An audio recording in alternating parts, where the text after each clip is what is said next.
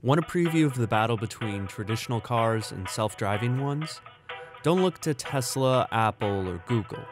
Look back 100 years when automobiles took on horses, and the cars played dirty to win. Ransom Olds, who founded the Olds Motor Works, Oldsmobile, was particularly aggressive in his attacks on the horse.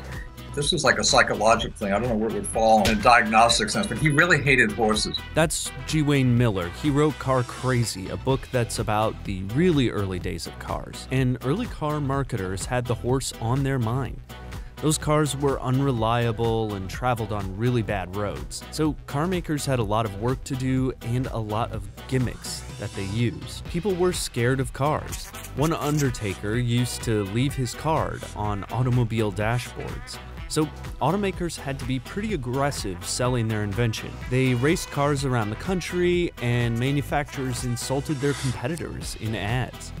But some of their marketing firepower was reserved for the horse. Of course, they invented the term horsepower, defining a car's power by how many horses it could replace. But they also rigorously tested horse braking power against their own cars, like a 15 horsepower de Dion against a team of horses. Yeah, the machine stopped more quickly. And they taunted mercilessly.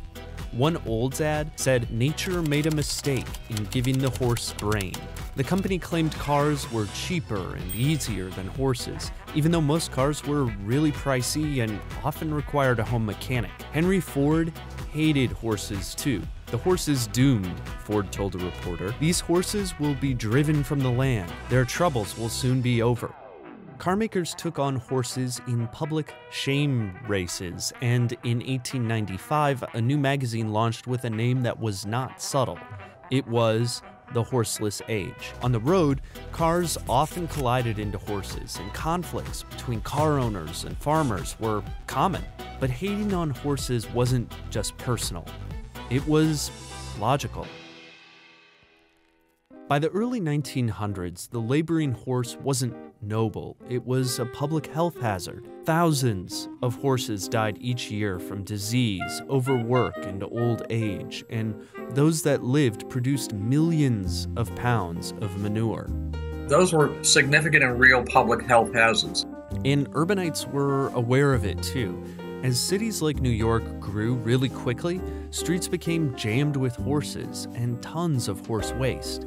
And there was another despicable downside. Not every horse owner was a kind person, and so horses were frequently whipped and beaten. And when they died, these despicable owners often would leave 1 ton or 1.5 tons horse in the streets, just leave it there. And that was a clear health hazard.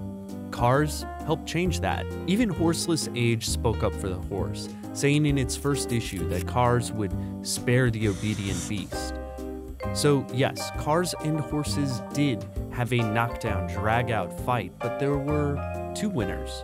And that's how it might be when self-driving cars come around, a fight to convince consumers, followed by a likely decrease in fatalities and pollution. It might not always be easy. Motorworld's 1905 headlines claimed that since time of chariots, people have opposed all new vehicles, and that might still be true. But as Horseless Age put it more sweetly in their very first issue, streets will be cleaner, jams and blockades less likely to occur, and accidents less frequent.